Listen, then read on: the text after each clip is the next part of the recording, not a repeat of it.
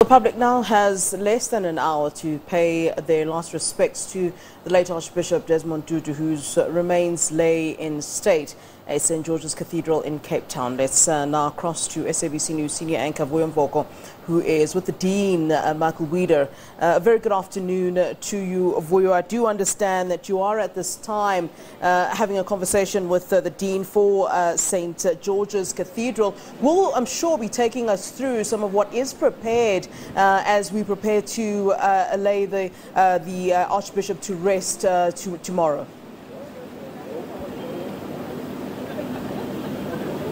Indeed, Flo, I am in front of the cathedral where the body of the Arch is lying in state, and as you said, the public now has less than an hour, those who can make it here, to still get that opportunity to see his body as it lies in state.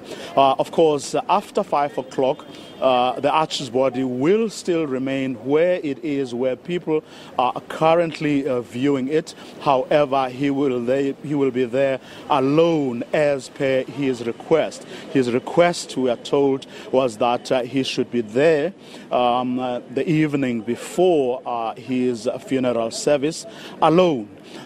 With his God, but someone who is going to take us through his wishes, of which lying here in state overnight was part of, but also take us through what to expect overnight, but also what to expect tomorrow, because the church is going to play a leading role in the Archbishop's funeral ceremony. Let's then welcome Dean Michael Wieder of the St. George's Cathedral, which is where we are. Dean, thank you very much for your time. Talking to my colleague Flo a little earlier, I was saying that it was indeed the Arch's wish that his body be put here overnight, that he should be alone with his God for the very last time before the funeral takes place in a few hours' time. That's right. Yeah. It would seem that in the year of where Madiba was very frail, it did focus Archbishop Emeritus' mind very strongly also on his own passing. And I remember one Friday morning, after the customary Friday morning Eucharist, we were in the vestry after Mass, and he was talking about Madiba. And then I said, what's your plans? And he elaborated on his own funeral plans. And at that time, he was of a strong opinion because of the centrality of Joburg Cathedral, where he was made a deacon, priest, a dean, and the first black bishop. A lot of the activity would happen there, and then his interment would be in the crypt of our cathedral. And then I ventured an opinion on the matter and said, could I suggest to you where an archbishop of our church should be buried? And I took him to a place where the mortal remains of Clayton, Archbishop Clayton, is interred. And he was referred to by Alan Paton as the apartheid archbishop because his term was from 1948 till 1957. And it was a harsh implementation of apartheid laws and so on. And he was of the view that he would not be wanting to be buried in an apartheid cemetery. And so it was that he is interred his ashes, which was unusual for the 1950s for someone to be cremated. And so it was that Clayton was. And so I showed that to the Archbishop, and then after Madiba's passing, he resurrected the conversation and said that he had spoken to Ma Leia, and it is the agreement. And so the ashes will be interred, it will be acclimated. But in terms of the specificity of your question, it will be overnight, his mortal remains. This morning the cortege arrived in front of the cathedral.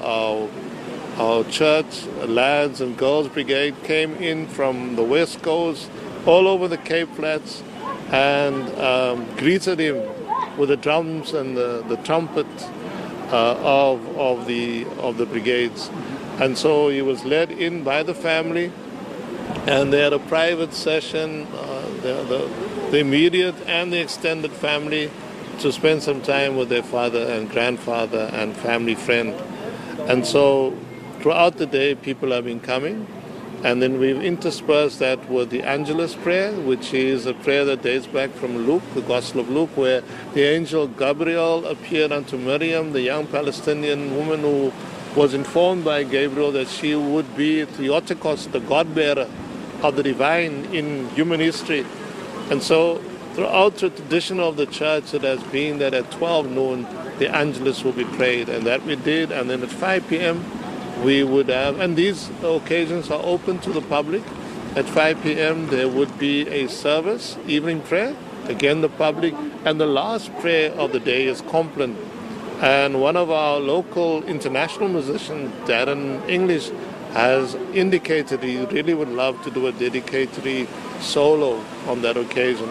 And then after that 25-minute service, we will then enter into the customary overnight vigil that will be largely private, in the sense it will be largely the family. I think the Archbishop might join, some of the clergy might join throughout the night, and then the service begins at 10 o'clock Saturday morning. Okay. Now, a lot of people, of course, have been having conversations over the week as to some asking why the arch isn't being buried, at the stadium, for example, like all heroes, especially given the fact that he's been given a Category 1 a funeral. It was indeed his wish that he be buried, his funeral service be held here once again to drive the point home that first and foremost he was a man of faith.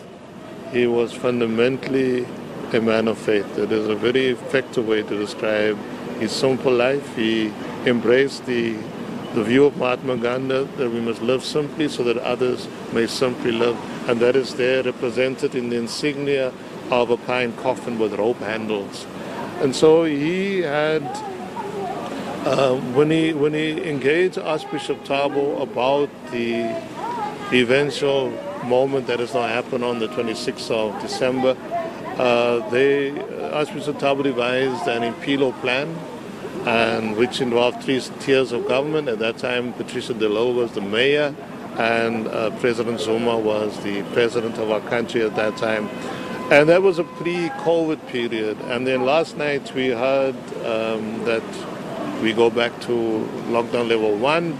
The New Year can be celebrated without curfew imposition, but the restriction on a 100-person in attendance remains intact, because we know what happens.